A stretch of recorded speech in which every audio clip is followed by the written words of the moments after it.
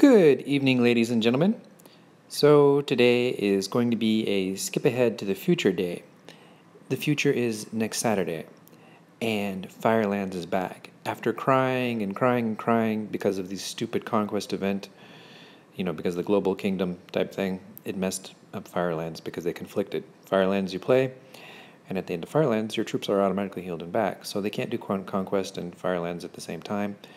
And actually, if you talk with the developers and you kind of go into a little bit more detail about these events and what they were actually meant to do. So Firelands' original goal, it was supposed to be a way for people in Dead Kingdoms to basically have a little bit of fun. Unfortunately, it's not very often. I mean, Firelands is like, once every 2 weeks. So it's not very often. And, it was really only for big spenders.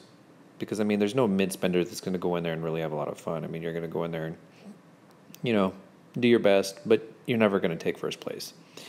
So, it was a big spender event. It was only every 2 weeks. And it really didn't hit that sweet spot in terms of being a solution to Dead Kingdoms. So they really started to look for something else.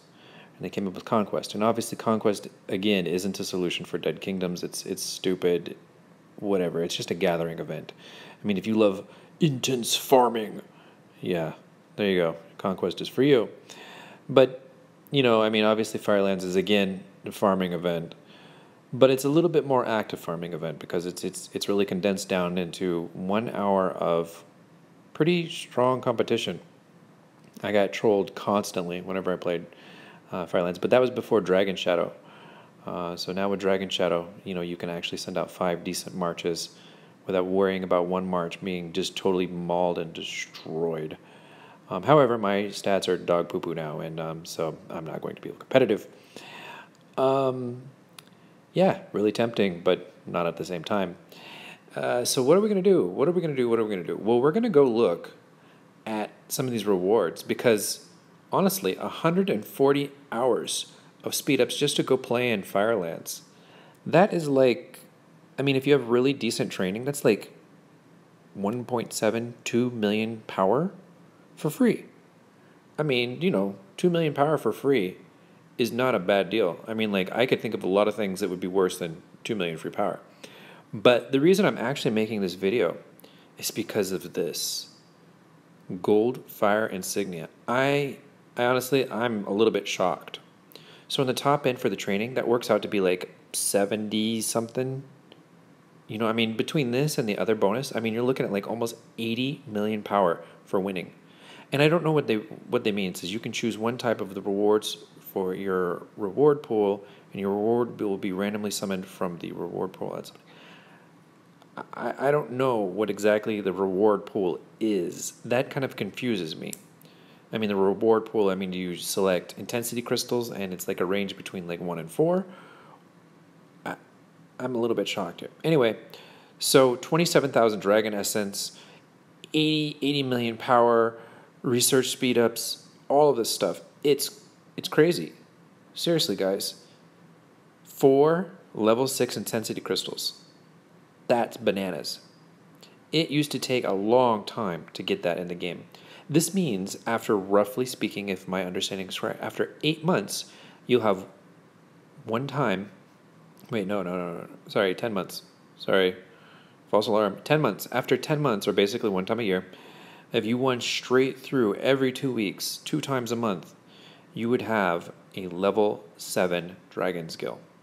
Okay, level 6, level 7 is not the biggest thing in the world. It's like 12% damage modifiers when you actually look at the math and you compare the two. But anyway, it's for free. You win an event, you just consistently do it, and it's free. You get it. So, pow. That's kind of cool. I'm really kind of excited about these rewards. I'm not going to be winning them, so big fat meh.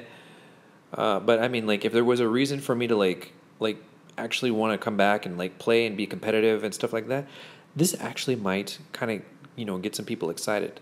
Maybe. Yeah, so Firelands, it's back, and with a vengeance. They still haven't removed like infinite shields. They still haven't improved rallies. They still haven't done a lot of things, but at least Firelands is back. So, oh, and P.S. If you guys are wondering about a way to silence the those really super annoying global kingdom horns, there's a perfect way to do it. I found the absolute perfect solution to it, and it's just like this. I'm going to show you guys exactly how to do it. You close the app, and you don't log back in. That's it. That's the secret. All right, guys. Love you guys, and bye-bye for now. Oh, if you're curious, feel free to say hi in the comments. If you miss me, don't miss me, troll me, whatever. Hey, drop me a comment. I read them all. So, okay. Bye-bye, guys.